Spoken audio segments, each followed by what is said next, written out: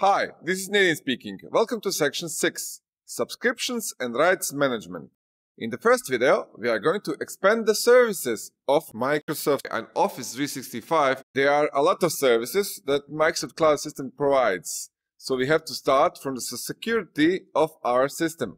We need a way to control and monitor our organization in a fast and more secure way. We have set the system, set the tenant. Let's extend the services and add a new security level to it. Let's start with Azure Rights Management Service. In Azure Rights Management Service, employees might email a document to a partner company or save a document to their cloud drive. The persistent protection that Azure Rights Management Service provides not only helps to secure company data, but might also be legally mandated for compliance, legally discovery requirements, or simply for good information management practices. Azure Rights Management Services provides the rights management capabilities of Office 365, providing easy configuration and enforcement of information protection policies. Also, it supports popular platforms like Windows, macOS, iOS, Android, and Windows Phone.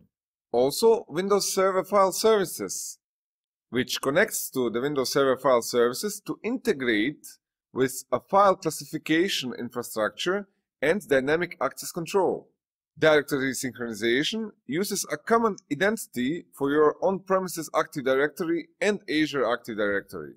Everything can connect to your on-premises server, like the Exchange server or the SharePoint server. So Azure Rights Management Services provide management and security for all of the features it can connect and can provide the access to it.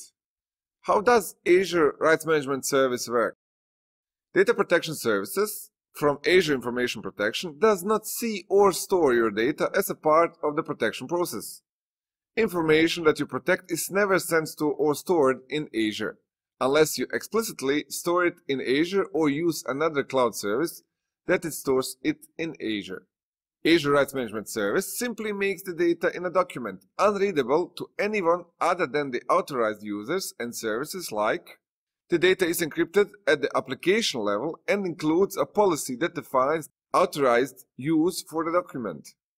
When a protected document is used by a legitimate user or is processed by an authorized service, the data in the document is decrypted and the rights that are defined in the policy are enforced.